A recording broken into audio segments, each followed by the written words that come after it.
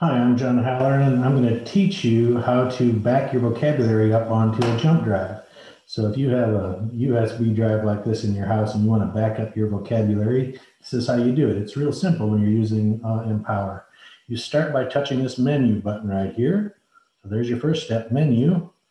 Your second step is to go to the toolbox, and I'm sorry you can't see that as well as I wish, but right there it says toolbox. And once you're here, you'll see one that says system settings right here, third one down. Then it makes sense because it says import export right there. And now you have to make a decision. I want you to know that when you're exporting, you're saving to the USB stick. You could do a keyboard, which probably most of you aren't doing. You can do just certain pages, but what you want to do is a whole user area. That very first one, which says export a user area, that transfers all your vocabulary and all your settings. So choose files. And it looks onto your device and finds if you have more than one user area, you would see that. Then you say export, and it knows to go to that jump drive. And then you get to, it's already got a name there. You could change that if you wanted to, and you hit save. And right now I'm saving that to that jump drive. It's that simple.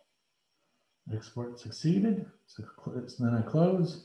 Now I've backed up the individual's vocabulary. So if I ever had trouble in the future, I would do almost the same steps. So now I've got that jump drive saved. Maybe I even email that file to somebody or store it on another hard drive or whatever. Or you could store it on your computer. Now something's happened and you want to get that back. You just do the same steps. Menu,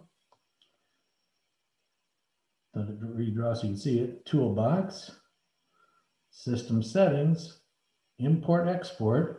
But this time, look right here where this says export, where it's blue, you're going to touch the import one. And it says import a user area, which is what you want. It looks right to that file that you have plugged in. It sees that jump drive. And when you touch it, you could rename it, give it a new name if you want to.